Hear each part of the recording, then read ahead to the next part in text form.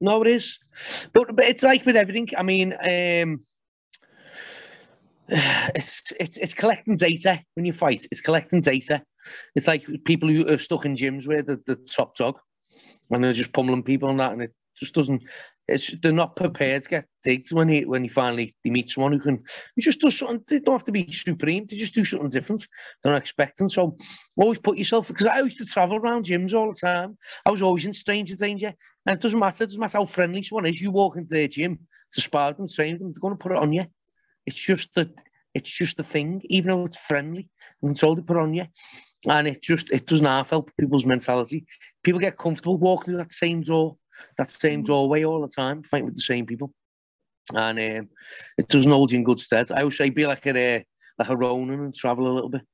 Yeah, I mean, what I'll do is I'll leave going through your story and like what your roots were in that, because obviously it's embedded in the wrestling, and I want to talk about your luchador stuff later on. So I'll speak to you about that then. But where you're saying about training and that, I mean, I know from having spoke to you before and seeing little bits and bobs of you online and stuff like that. So you were just sort of at the start of Bisping's career and Tom Blackledge trying to push into, you were at the Wolfs Lair at that time as main sparring partner before you got picked up for the Ultimate Fighter, weren't you? Mm. I mean, what was that like, sparring at that level, Tom Blackledge and Bisping? Like, were you going in there getting your ass handed to you, or were you keeping up? No, it just depends where people are in the camp. I mean, the worst thing you could do in the Wolfs Lair was be injured and come back in. At the only time I really got I never got ever done it in my life. So there. No, but the only time I ever, when you come back in, you've had an injury. Because I remember one of the lads fell into my knee and it popped a medial ligament. And I came back in after, it was only 3 weeks.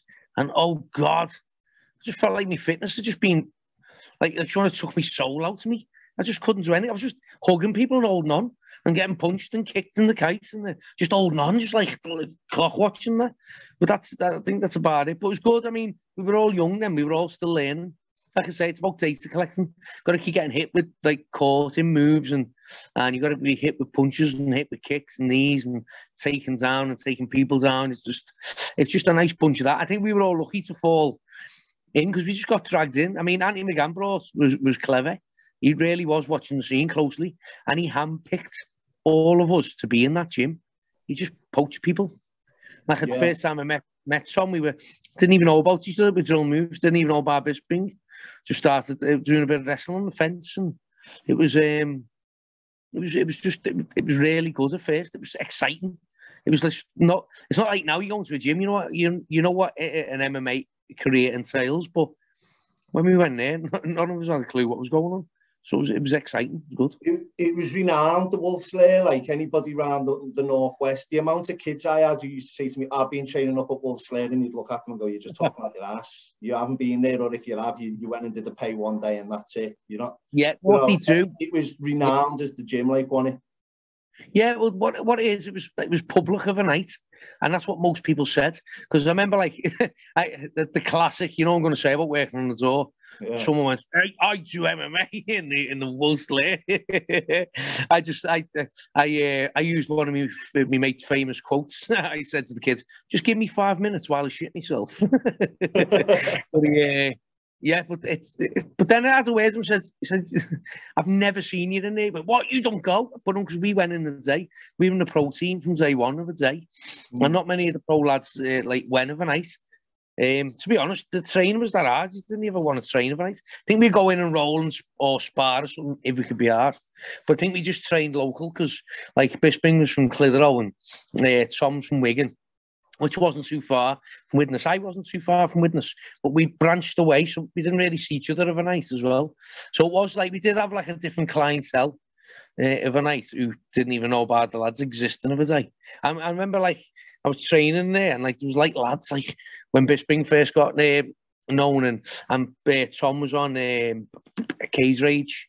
He was the kids were excited, waiting for him to come in. Oh, they're going to come in, But no, I went, mate, he's training of a day. He went of a day. Yeah, it's but they weren't allowed in. It was good. Yeah, but that's like with anything, mate. You turn up to any gym, the pro team doesn't really train with the people who walk through the door unless there's someone you know. Yeah.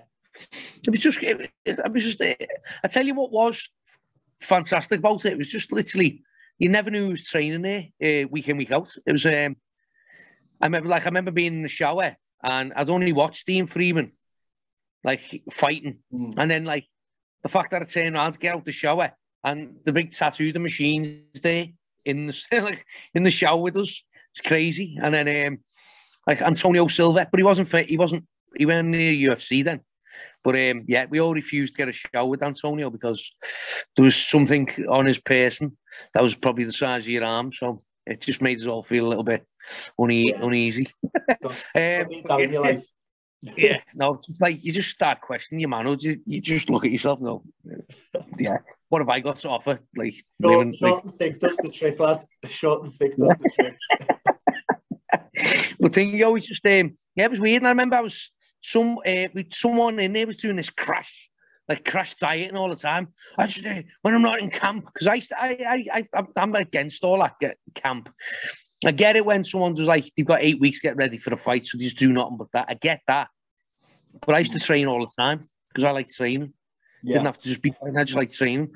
And like even Bisping done it. He only trained for camps. He never trained any extra. He just trained when he came for camps. I think because he had like a lifetime of martial arts. Probably and that was his job. I understand that. But I just took over. I was addicted to grappling at the time. And so I was always training. So yeah, this kid was like, yeah, after so-and-so, I'm going to, after this fight, I'll have 3 weeks off and I'll come back in.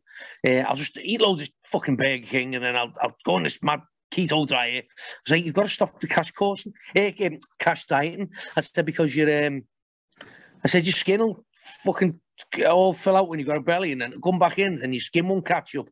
I said, this was no shit, no word of a lie. I said, you'll end up with a belly flap like Rico Rodriguez. This is what I said to him.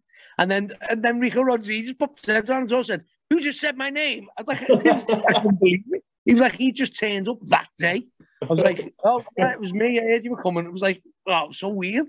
It's like, but that Wolfs Lair was like that all the time. It was mad. Because I remember when I seen that he fight Robbie Lawler, and then within like a month he was in our Jimmy.